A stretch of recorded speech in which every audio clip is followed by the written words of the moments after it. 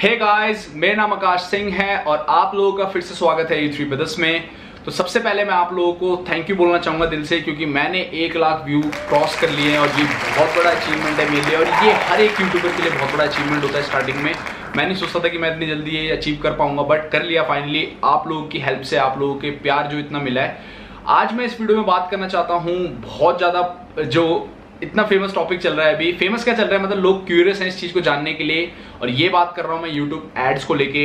आप में से भी बहुत लोग जानना चाहते होंगे कि भाई ऐसा क्यों हो रहा है और क्या हो रहा है। अगर आपको नहीं पता तो मैं आपको बताना चाहूँगा कि यूट्यूब पे जो भी आप वीडियोस डालते हैं, बना रहे हैं, उस पर ऐड ही शो नहीं हो रहा। अगर आपको नहीं पता तो मेरे को लगता है आप पत्थरों के नीचे रह रहे हैं, जंगलों में रह रहे हैं और ये वीडियोस पे ऐड शो नहीं हो रहे हैं। लोगों को पता ही नहीं चल रहा है यार ऐसा क्यों हो रहा है। और इवन ऐसे ऐसे चैनल इफेक्ट करा है इसने, ऐसे ऐसे चैनल को जो मतलब बिल्कुल फैमिली फ्रेंडली, एडवर्टाइजर फ्रेंडली सारी चीजें करते हैं, बट उनको भी।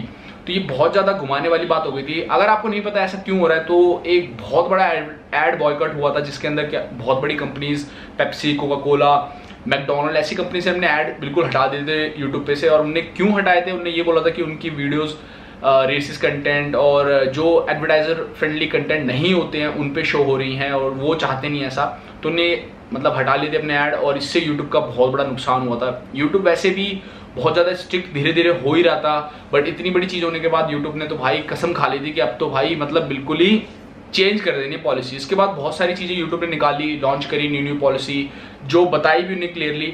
बट ये जो चीज़ें हुई हैं, ये जो चीज़ें हो रही हैं, इसको यूट्यूब ने बिल्कुल ढंग से नहीं बताया। यूट्यूब ने बस ये बोल दिया अगर आपको इस प्रॉब्लम से दूर मतलब इस प्रॉब्लम से अपने आप को बचाना है, आपको ऐड शो करवाना है अपनी वीडियोस पे, तो जस्ट आपको एडवर्टाइजर फ्रेंडली कंटेंट बनाना है और वो पॉलिसीज आपको फॉलो करनी है जो उन्होंने अपनी वेबसाइट पे दे रखी हैं। और जो उन्होंने वेबसाइट पे अपनी पॉलिसीज दे रखी हैं वो पता नहीं कितने साल पुरानी है। इवन मैंने लास्ट ईयर एक वीडियो बनाई थी कि आपको अर्निंग करनी है तो आप कैसे कर सकते हैं, और वो वीडियो में सेम पॉलिसीज जो मैंने बताई थी वो अभी भी वही पॉलिसीज हैं।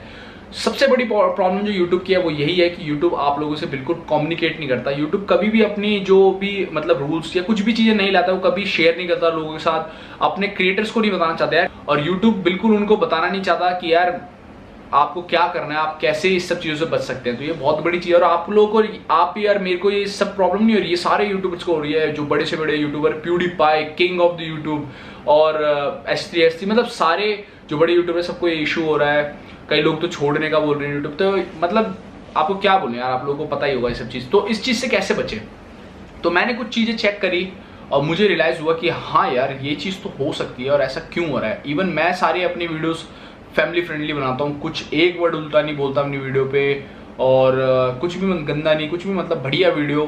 बट मेरी वीडियोस पे भी शो नहीं हो रहे ऐड। और मेरी एक रिसेंट वीडियो मैंने एक बनाई थी आर्मी के ऊपर, उस पर 3000 व्यू हो गए हैं मेरे। और उस पर मैंने जो अर्निंग करी, आप हंसेंगे, उसमें मैंने 1 सेंट अर्निंग करी है अभी तक 3000 व्यू पे। आप समझ सकते हैं कि कितने कम ऐड शो हो रहे हैं उस पर। ऐड शो क्या मतलब, मेरे को लग रहा है वो भी मतलब मजे में दिखा रहा है। 1 सेंट जो दिखा रहा है उस पर दिखा ही नहीं रहा ऐड।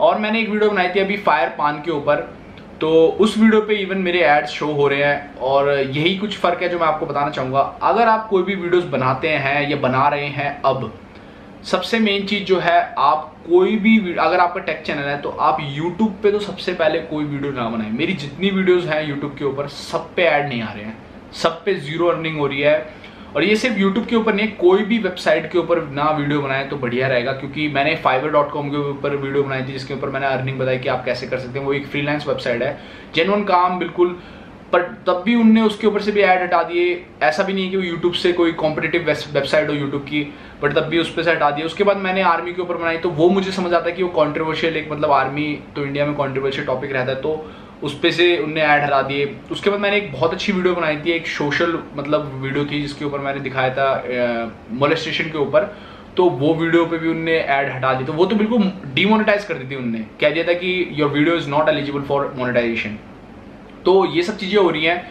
तो इस चीज़ में आप यही कर सकते हैं कि ऐसी चीज़ों पे वीडियो ना बनाएं। सबसे पहले तो आपको अब अर्निंग करनी है तो आप वीडियो बनाएं, ट्यूटोरियल्स जैसे मेकअप ट्यूटोरियल्स, टेक में आप कर सकते हैं, अनबॉक्सिंग या रिव्यू कर सकते हैं प्रोडक्ट्स की। और फूड पे व्लॉग, सबसे मेन चीज़ व्लॉग आजकल ट्रेंड में दबा के चल रहा है। फिर चैलेंजेस हो गए, वो भी फनी चैलेंजेस, यानी कि गंदे वाले चैलेंजेस, फनी चैलेंजेस हो गए। तो इन वीडियोज़ पर अगर आप वीडियोज़ बनाएंगे इन टॉपिक्स पे तो आपको अर्निंग होगी।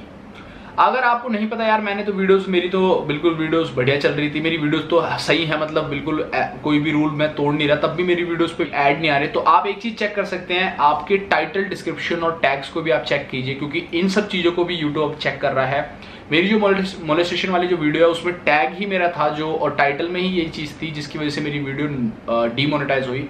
तो आप सबसे पहले अपनी सारी वीडियोस के टैग, टाइटल, डिस्क्रिप्शन चेक करें और उसको ठीक करें। अगर आप ऐसी कुछ गलती कर रहे हैं जो YouTube के मतलब पॉलिसीज में नहीं आती हैं, और क्योंकि कई लोग यार, आप क्या, हर कोई बंदा करता है कि यार YouTube पे टैग्स में कुछ ना कुछ उल्टी चीजें डाल देता है कि व्यूज हमें मिले, क्योंकि लोग वो चीजें ज्यादा सर्च करते हैं YouTube पे।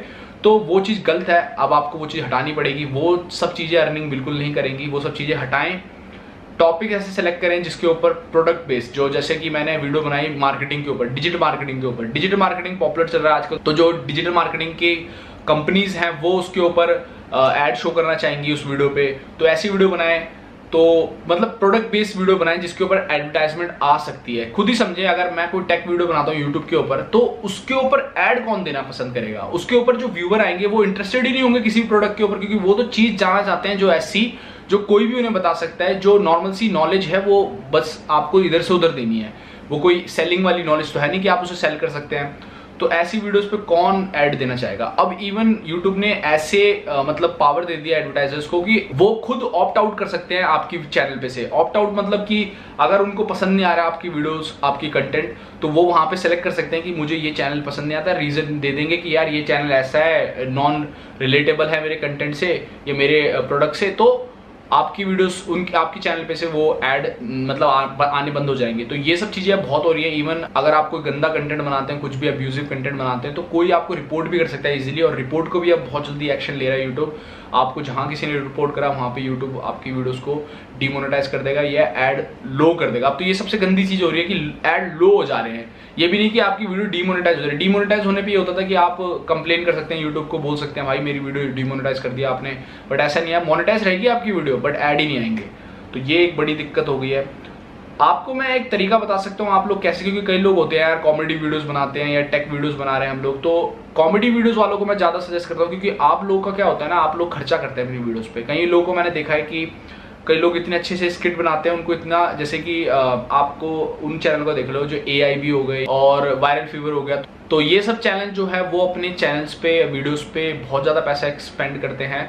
और इन लोगों के लिए मैं तो इन लोगों को एडवाइस करूंगा। बट अगर आप ऐसी वीडियोस बनाते हैं तो आप एक चीज़ देख सकते हैं कि आप अपना सेकंड चैनल खोल लें, उस पर डालें कंटेंट व्लॉग, उस पर डालें कंटेंट ट्यूटोरियल, मेकअप, फूड और ऐसे कंटेंट जो आपको अर्निंग दे। तो वहां से आप अर्निंग करके अपने ड्रीम को फॉलो कर सकते हैं। अगर आप चेंज नहीं कर सकते अपना कंटेंट, तो आप ऐसा कर सकते हैं। अगर आप चेंज कर सकते हैं, जैसे मेरा चैनल है, मेरा चैनल मल्टी वीडियोस डालता हूँ उसके ऊपर, तो मैं चेंज कर सकता हूँ। बट मुझे पता है जो चैनल बेसिक कॉमेडी वीडियोस पे है, ऐसी वीडियोस पे हैं, स्किट्स पे हैं, तो वो चेंज नहीं कर सकते। तो उनको सेकंड ऑप्शन यही है कि आप दूसरा चैनल बनाओ और उस पर अलग तरह की वीडियोस डालो।